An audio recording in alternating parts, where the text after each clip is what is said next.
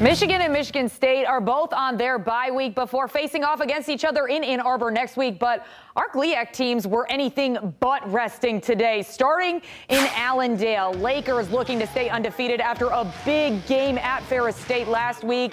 Late in the second quarter, Tariq Reed takes the handoff outside and gets in from 12 yards out.